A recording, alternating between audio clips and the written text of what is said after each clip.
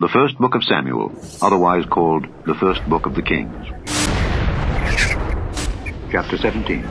Now the Philistines gathered together their armies to battle, and were gathered together at Shochoh, which belongeth to Judah, and pitched between Shochoh and Azekah in Ephes-dammim.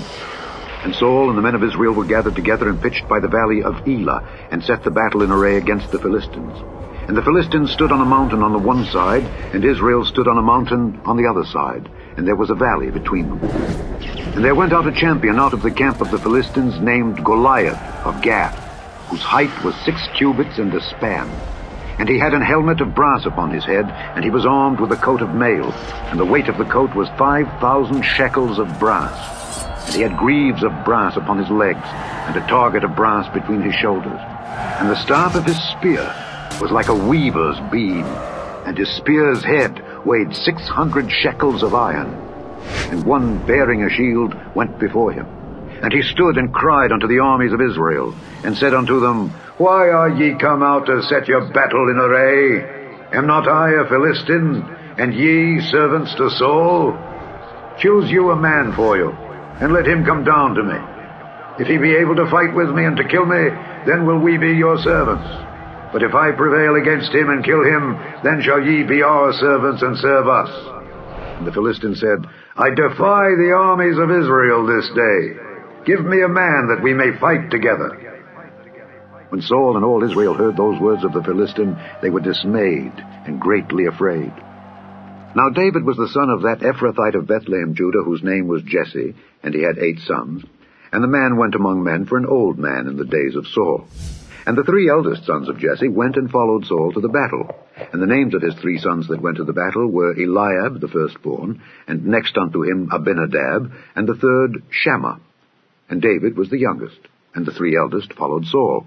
But David went and returned from Saul to feed his father's sheep at Bethlehem. And the Philistine drew near morning and evening, and presented himself 40 days. And Jesse said unto David his son, Take now for thy brethren an ephah of this parched corn, and these 10 loaves, and run to the camp to thy brethren. And carry these 10 cheeses unto the captain of their 1,000. And look how thy brethren fare, and take their pledge. Now Saul and they, and all the men of Israel, were in the valley of Elah, fighting with the Philistines. And David rose up early in the morning, and left the sheep with a keeper, and took and went as Jesse had commanded him. And he came to the trench, as the host was going forth to the fight, and shouted for the battle. For Israel and the Philistines had put the battle in array, army against army. And David left his carriage in the hand of the keeper of the carriage, and ran into the army, and came and saluted his brethren. And as he talked with them, behold, there came up the champion, the Philistine of Gath, Goliath by name, out of the armies of the Philistines, and spake according to the same words. And David heard them. And all the men of Israel, when they saw the man, fled before him, and were sore afraid. And the men of Israel said, Have ye seen this man that is come up? Surely to defy Israel is he come up. And it shall be that the man who killeth him, the king will enrich him with great riches, and will give him his daughter, and make his father's house free in Israel.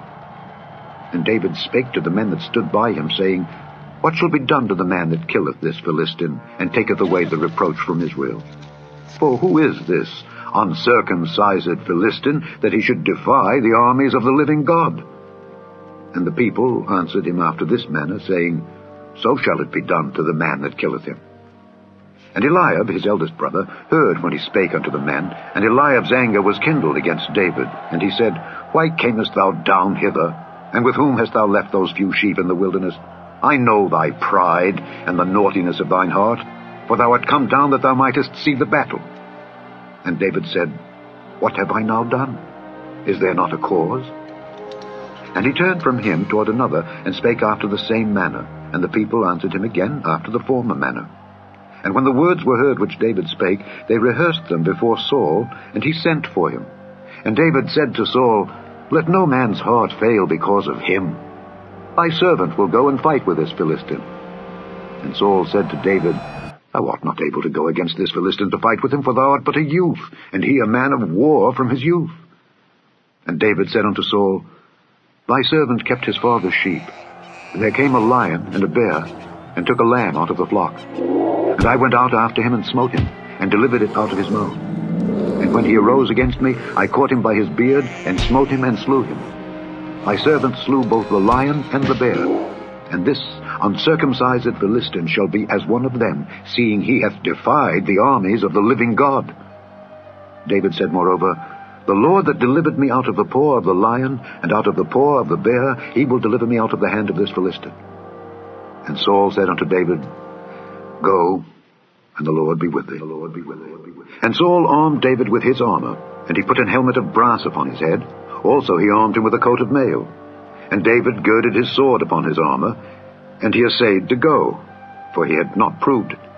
And David said unto Saul, I cannot go with these, for I have not proved them. And David put them off him. And he took his staff in his hand, and chose him 5 smooth stones out of the brook, and put them in a shepherd's bag which he had, even in a scrip. And his sling was in his hand, and he drew near to the Philistine. And the Philistine came on and drew near unto David, and the man that bare the shield went before him. And when the Philistine looked about, and saw David, he disdained him, for he was but a youth, and ruddy, and of a fair countenance. And the Philistine said unto David, Am I a dog, that thou comest to me with staves? And the Philistine cursed David by his God. And the Philistine said to David, Come to me, and I will give thy flesh unto the fowls of the air, and to the beasts of the field. Then said David to the Philistine, Thou comest to me with a sword, and with a spear, and with a shield. But I come to thee in the name of the Lord of hosts, the God of the armies of Israel, whom thou hast defied. This day will the Lord deliver thee into mine hand, and I will smite thee, and take thine head from thee. And I will give the carcasses of the host of the Philistines this day unto the fowls of the air, and to the wild beasts of the earth, that all the earth may know that there is a God in Israel. And all this assembly shall know that the Lord saveth not with sword and spear, for the battle is the Lord's, and he will give you into our hands. And it came to pass, when the Philistine arose and came and drew nigh to meet David, that David hasted and ran toward the army to meet the Philistine. And David put his hand in his bag, and took thence a stone, and slang it, and smote the Philistine in his forehead, that the stone sunk into his forehead, and he fell upon his face to the earth. So David prevailed over the Philistine with a sling and with a stone, and smote the Philistine and slew him. But there was no sword in the hand of David. Therefore David ran and stood upon the Philistine, and took his sword, and drew it out of the sheath thereof, and slew him, and cut off his head therewith. And when the Philistines saw their champion was dead, they fled. And the men of Israel and of Judah arose, and shouted, and pursued the Philistines, until thou come to the valley and to the gates of Ekron. And the wounded of the Philistines fell down by the way to Shaaraim, even unto Gath and unto Ekron. And the children of Israel returned from chasing after the Philistines, and they spoiled their tents. And David took the head of the Philistine, and brought it to Jerusalem. But he put his armor in his tent. And when Saul saw David go forth against the Philistine, he said unto Abner, the captain of the host, Abner, whose son is this youth? And Abner said, As thy soul liveth, O king, I cannot tell. And the king said, Inquire thou whose son the stripling is. And as David returned from the slaughter of the Philistine, Abner took him, and brought him before Saul with the head of the Philistine in his hand. And Saul said to him, Whose son art thou, thou young man? And David answered, I am the son of thy servant Jesse the Bethlehemite.